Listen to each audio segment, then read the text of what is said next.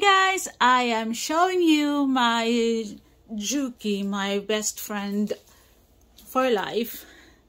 This is actually a gift before my late husband died. He bought me this because I expressed that I really wanted to try making my own handbags and said, okay, let's go buy this machine. I had the choice to the option to buy the one with the industrial one versus this one, but I don't want the industrial one because I want something that I can carry with me. So this is it.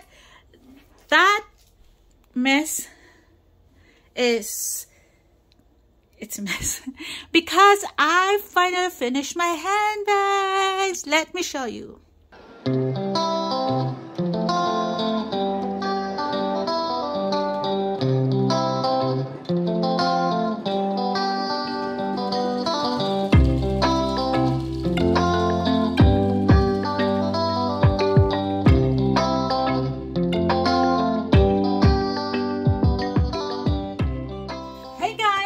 Back to my channel. There's too much energy.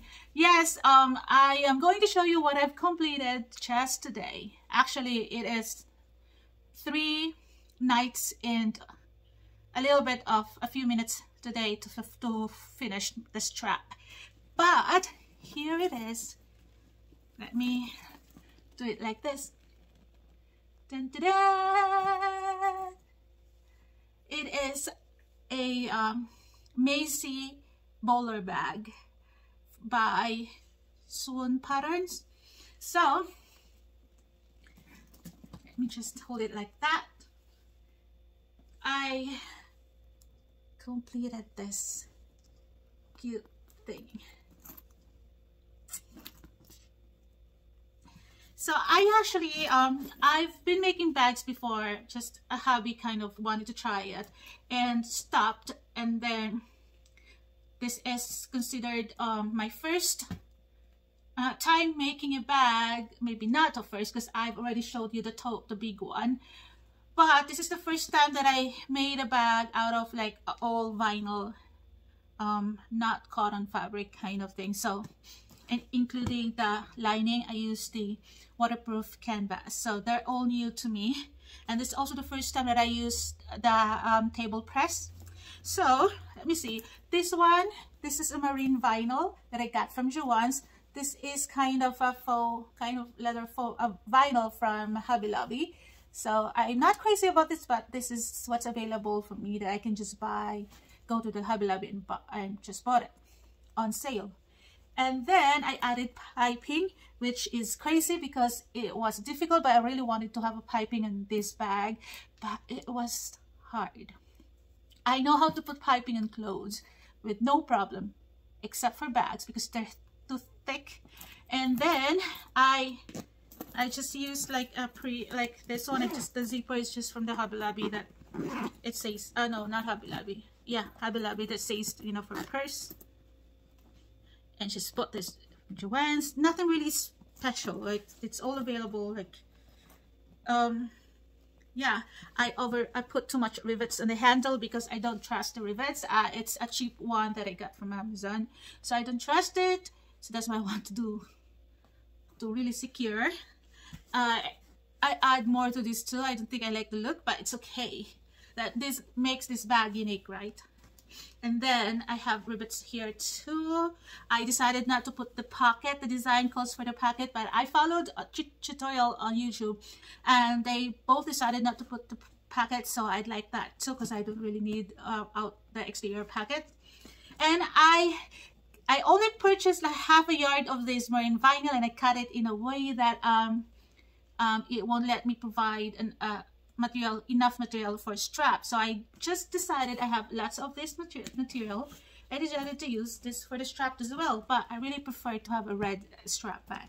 Ran out of material. So, and then I ordered a logo, but it hasn't come yet. It comes from Hong Kong, so I'm still waiting for it. So instead I used the handmade. Let's open this bag. I used a waterproof canvas. This is not included in the pattern, but I like the idea, so I added that. Here's my logo. That's my name, Maria Celia. And I did not follow the dropped in lining. That's on the instruction. I followed the tutorial. They use kind of, they don't like trapped in lining, so me too. So I followed theirs. And I did not put any other extra pocket because I don't really need it, because I prefer like small pouches in my bag rather than use the pockets. I like bags, I seldom use those pockets, but it depends actually.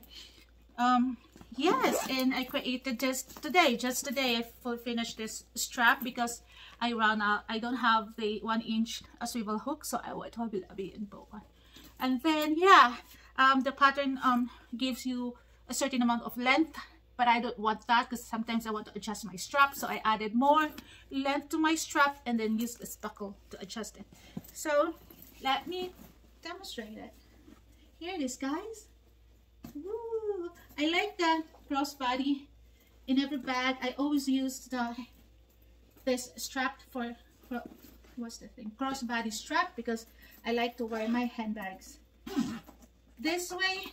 All my handbags, I used to like to wear that. I sometimes carry it like that, but you know, most of the time I want my hands, 2 hands free.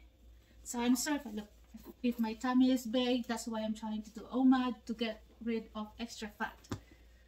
But I'm working on it, guys. I'm not pregnant. I just look like I'm pregnant. But this is it. I want to make this bag again with a different color combination. Going to do just one, a very good hardware. I've ordered already a set of gold hardwares that they're nice quality, and going to make another one like this, and just have to figure out what kind of material. I know it's vinyl. I like vinyl. My machine can handle it, and make another one like this.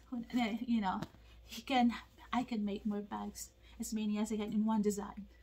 But yeah, I will provide the link of the tutorial and the link of the pattern for this one if you're interested to make your own Maisie Bowler bag. But this is my recent finished, and I'm going to use this pretty soon, next time, somewhere. But here it is, guys. Here it is. So nice. Do you like it? Leave your comment below if you like this bag, if you think it's a nice combination or what. But here, I like bowler bags. Yeah. That's all for this video. I have a lot of cross stitch to update to share with you, but that will be in my next video soon. I don't know when yet. But I enjoyed this, and I'm going to make a pouch that has the same combination because I have extra of this fabric that is enough for the pouch and this, so I can have a set, a bag and a pouch. That will be on my next if I have time, but not this weekend. But thanks for watching, guys. That's all for this video, and please subscribe. This is mainly a cross stitch channel, but sometimes I put other stuff here. And happy stitching, and see you in my next video. Bye, guys.